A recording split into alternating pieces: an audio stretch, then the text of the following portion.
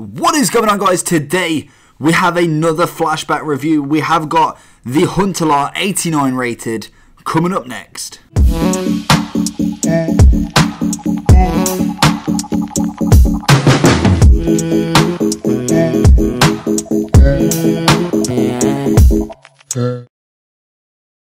So if you want to get your hands on the 89 rated Huntelaar, you've got to do two SBCs, both 84 rated. One requires one minimum Netherlands player and the other one requires a person from, I believe, Schalke, I want to say. So relatively easy. You can get it for about 100k and to about 120k on the Xbox. So realistically, not that expensive for an 89 rated striker. Going over some of the stats that he's got, obviously he was a 77 non-rare to start with, and then he's been boosted up to this 89 beast. He's got 80 passing, 80 pace, sorry, 89 shooting, 73 passing, 83 dribbling, 40 defending, and 90 physical. So overall wise, you can see that it's heavily reliant on his shooting and physical. So that's something to consider if you want him as a striker, if you need someone a little bit taller, as he is 6'1" and a bit stronger with a shot, or do you want that more of a pace kind of person?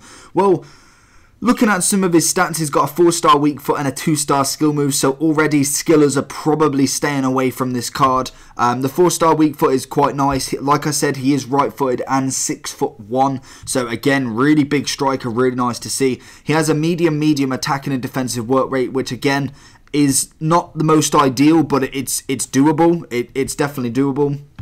Looking at some of the in-game stats, overall he has 2,199, so again, not the greatest, not the worst. It's around about there, but some of the stats in this card are actually incredible. So we've got 74 acceleration with 84 sprint speed, which isn't amazing, but you put a hunter card on that, and to be honest, I believe, what does it go to? It goes to 84 and 94, so realistically, if you was just to put a pace card on him, probably sorts that out pretty well.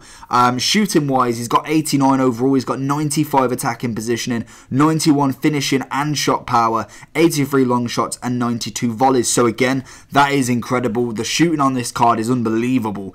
The physicality is where it's next best at. He's got 99 strength, 88 aggression and 99 jumping. The biggest downfall on this card personally is the 68 stamina that he's got.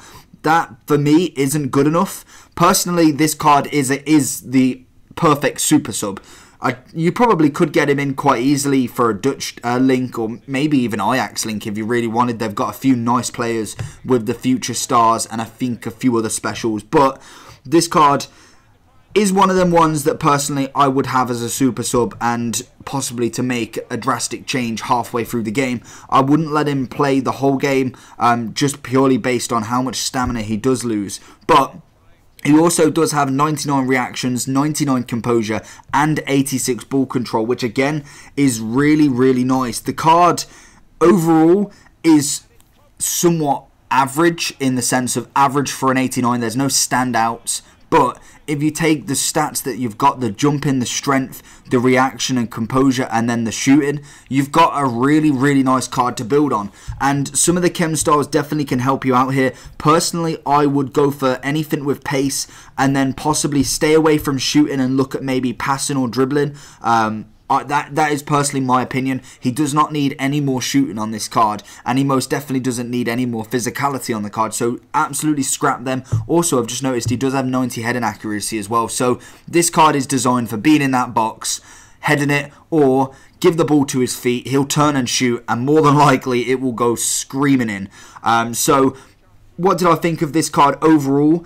I thought, like I've pretty much said, the stats don't lie with this card. The pace isn't incredible. The shooting is fantastic. Physicality of him is an absolute dream. Being 6'1" and having 99 strength, absolutely just out of this world. Dribbling wise, I thought obviously not dribbling past players, but having the ball at his feet and kind of either getting the pass on or possibly shimmying to the left and going for that element. He won't dribble through everyone, but he does have that composure and the reactions to him that makes him really nice on the ball. So overall, I'm giving him an 8.8 rating out of 10. I thought he was a fantastic player. The stamina definitely lets him down. The pace, if you was to consider with no chem style, is a little bit slow. But again, you're looking possibly maybe even a cam roll for him. Someone who you can dink the ball to, hold it up, turn it, pass it on, and then either get himself in the box or get himself on the edge of the box for that little finesse or that little shot going in for that. So personally, that's where I'd have him. Centre forward again would kind of